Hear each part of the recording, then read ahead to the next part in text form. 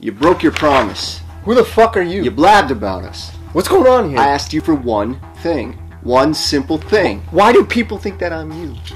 Answer me. Why do people think that I'm you? I think you know. No, I don't. Yes, you do. Why would anyone possibly confuse you with me? No. Say it. No. Say it. Because we're the same person? That's right.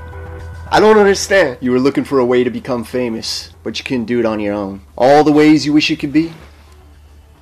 That's me. I look how you want to look, I fuck how you want to fuck. I'm smart, capable, and most importantly, I get brand deals on Instagram. No, this is impossible. It's crazy. No, it's not. People do it every day. They see themselves as social media influencers. They just don't have the courage to run with it like you did. What? You take a little picture here, a selfie there, do a little post, slowly but surely.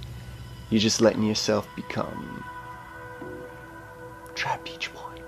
No, you have an apartment in Hollywood. Rented in your name. You have hobbies. You have a whole You life. have 9 hobbies, otherwise you'd stay up all night making bang videos. You have that orange fluffy cat, Jacob. Technically that's your orange fluffy cat, but it's all the same to him. Oh my god.